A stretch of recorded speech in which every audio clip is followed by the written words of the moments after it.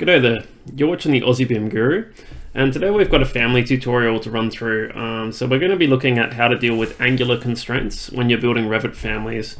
So I just wanted to give credit to one of my subscribers who actually requested this topic. It's a great topic, and it's one that I found quite challenging when I first tried to overcome it. So thanks Thomas for the request, and hopefully this video helps you and others.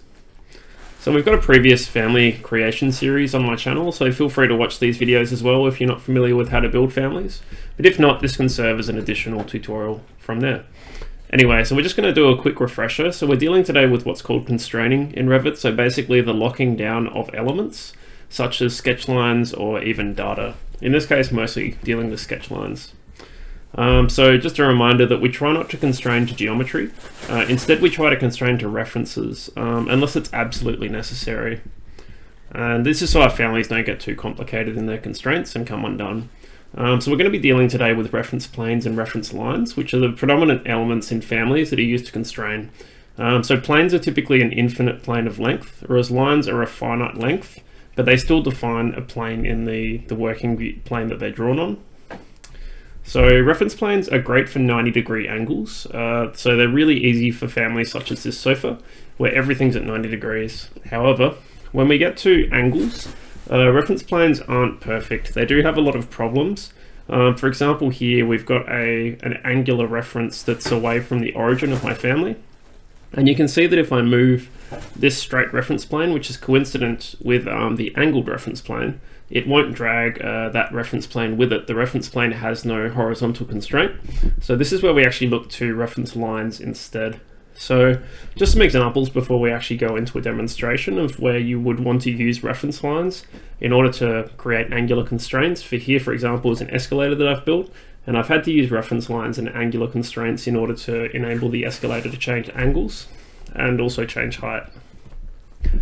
Step ladders are a great example of where you'd need this as well, because the angle or the depth will pretty much drive the height of the family, essentially. And just a really simple example from my work as well, we've got a detail item which we use for looking at steel studs in side view, and sometimes we might see a base track in floor plan, and we might need to miter the angle that the base track sits at when it meets another stud, because not every stud meets at 90 degrees. So in this case, we actually embed a angular reference on the end of each of those ends of that detail family, which you can see here using a reference line. So today's example is one that probably does have a few videos that cover it elsewhere, but I will go into a little bit more detail and show a few more tips and tricks that I haven't seen other videos use before, especially when looking at dealing with nesting families at an angle as well. So today we're going to look at an adjustable door that can swing on any angle, but it's also going to have handles that move with it as well, and they'll also move as the door swings. Okay, so without further ado, we'll just go and open our door. Literally, we're going to make our door open. Terrible pun, sorry. Okay, so I've just started with the default single flush Autodesk door here, just to keep things really simple. And by default, this family has a couple of trims, but it has a door in plan that is in the open position and always in the open position, and it has a 3D door that's always in the closed position. So this doesn't really work. We want to make this thing open in 3D. So what we're going to do is just get rid of our leaf. We'll keep our trims, but we'll get rid of our representational lines as well, and I'll just get rid of this dimension, whatever it is, not sure why it's there. Anyway, so we're going to start by drawing some reference lines, and I'll show you why in a second we need to do this. So we're just going to make a reference line, and we're going to make it not a reference. I'm going to draw it here and align it to the edge of my door, and then align it to my wall face. And the reason we're doing this is because reference lines have a special behavior in that if you isolate your reference line and you draw another reference line on the end of that line, this will become sort of like a locked relationship between the two. So if my door changes width, let's say we go down to 820, you'll see that it pulls my reference plane with it, which is great. So that's just an inherent behavior of reference lines. And that's why we use them for angular constraints. From here, we're actually going to go and build the pieces of our actual door. So the first thing we'll do is we'll set an angle parameter between our wall face and our door. We'll just change our detail scale to 1 to 10. And what I'm going to do is just add a instance-based angle parameter. So you can see under the type it's angle. Okay, so at the moment if I change that angle, we'll be able to redefine the swing angle of the door, but obviously we don't have the constraints available to build the door leaf. So what we need to do now is copy this, apply the thickness of the door, and we'll set a thickness parameter between these two reference lines. So we'll just set a thickness. So at the moment you may expect that if we change our angle, it does actually hold that relationship. But sometimes to be safe, just to make sure things are, I guess, suitably constrained in case another angle is lost, I do sometimes like to just set a copy of that constraint to the constraining plane that the other reference line is constrained to. It's not essential, but if someone went and rebuilt the family, you may need to actually, you know, have some reference of what the angle was. Note that this relationship is pretty much being set by this point, because we're really just saying this reference line is always 51 millimeters, or the thickness of the door, away from this line, and this line pivots about this point. This reference line doesn't really have a pivot point, it's all set on relationships. So from there what we'll do is we'll just isolate category on our reference lines. And I'm just going to draw a reference line here on this point as well. I'm going to draw it perpendicular to my door, because essentially we're drawing the ends of our door leaves now. And I'll just draw one here. And the great thing about reference lines is you can trim them as well. And they behave a bit like 2D lines in that they'll try to move when their ends move with other lines as well. And what we're going to do is just tell this line here that it's at 90 degrees always. Same with this one. This way these all stay square to each other as the door pivots. And what we'll do is we're also just going to set a dimension from reference line to reference line. And this is essentially our door width. And you can see because my pivot point on my reference lines is here, you note that this gets pulled back towards it. Okay, so now you'll see if we change our door width, we should expect everything else to shift as well. Likewise, if I change the angle of my swing, you can see my reference lines also adjust to suit. So really all we need to do now for our 3D leaf is just draw an extrusion. And when you pick line, just make sure you pick the reference lines only. Don't constrain to any reference planes. Okay. And then we're just going to go into our front elevation. And we'll just use the align tool to line that up to the top of our door. There you go. And we probably want to hide this in front, back, and left, right view, as well as plan, because really we're gonna still have a representational swing in floor plan. We could technically show it in floor plan. For now, let's say we will. But what I would usually recommend doing is creating a symbolic line for the door swing instead, so that the door leaf doesn't mask the floor finish underneath, for example. And what we can do from there is just add a swing line. So we're just going to do a plan swing cut, and we're just going to do a center ends arc. And what I'll do for now is I'm just going to properly constrain this. So I'm going to activate this arc's center mark. I'm going to give this arc a radius. I'm going to set the radius to the door width. And at this point, I may need to set the angle as well. So I'm just going to constrain this to the face of the wall. And here as well. So at this point you've got a few choices how you constrain this. Probably in this case it may be best to actually add a panel cut line and map this to the door's reference lines as well, just so that we have something that we can trim this swing line to.